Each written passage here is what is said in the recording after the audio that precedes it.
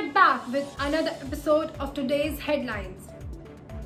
There is no reason to believe that children will be disproportionately affected by the coronavirus in the coming weeks and months or in the next wave, the head of a government working group said, but stressed on the need for additional resource inputs to improve the pediatric COVID services. In an interview with the PTI, Dr. N K Arora, Chairman of India's COVID-19 Working Group of the National Technical Advisory Group on Immunization, NTAGI, said, Indian data does not show specific predilection of the currently circulating virus strains either for the youth or the pediatric age group. However, since the absolute numbers have increased, patients from both age groups are being noticed more, he said. Arora, who is director of Inclan Trust, said, it is not possible to predict any third wave at this time. But based on what the experience is available from our own country and that from the other parts of the world, there is no reason to believe that children will be disproportionately affected in the coming weeks and months or in the next wave, he said. But he stressed on the need to improve the pediatric COVID services and align with the rest of the COVID-19 management framework. It is absolutely necessary to appreciate that the newborn, children and pregnant women require specific care facilities.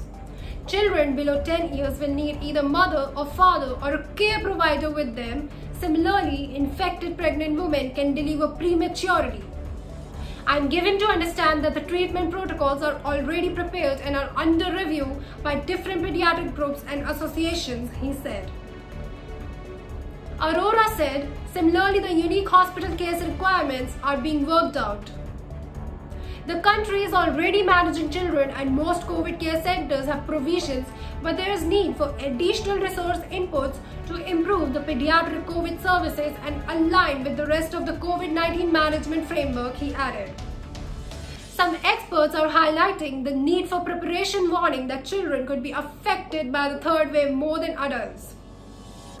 AIIMS Director Randeep Guleria has also said there was no indication that children will be severely or more affected in the third wave of the pandemic. If we see the data of the first and the second waves, it is very similar and it shows that children are usually protected and even if they get it, they only have mild infection. And the virus hasn't changed, so there is no indication that children will be more affected in the third wave, he told reporters on Monday. And there is this hypothesis that the virus enters through ACE receptors in the body and these receptors are relatively less in children as compared to the adults.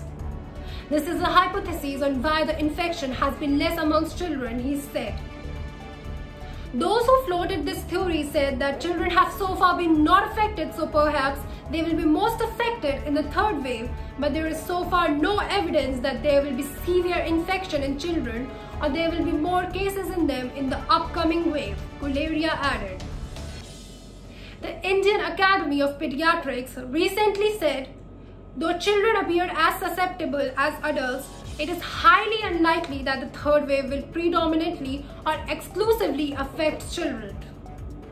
We need to be prepared with more inpatient beds and intensive care beds for children, it said. The country's apex child rights body, National Commission for Protection of Child Rights, NCPCR, has also said that the center and states should ramp up their preparation to protect children and neonatals.